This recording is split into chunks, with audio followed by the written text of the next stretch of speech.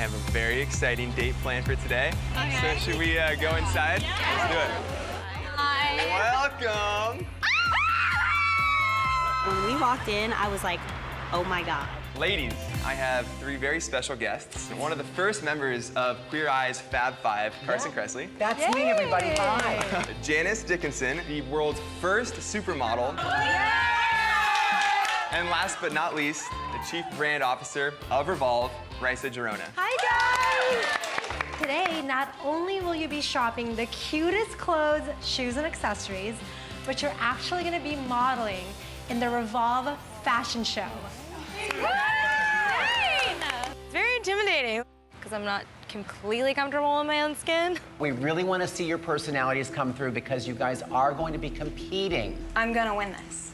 I feel like a little overwhelmed. I know. All the girls seem a lot more confident than I do. When I see me in this hat, I'm like, ready to go. I think it's hard for me to stick out in a group setting. I'm trying, it's so hard.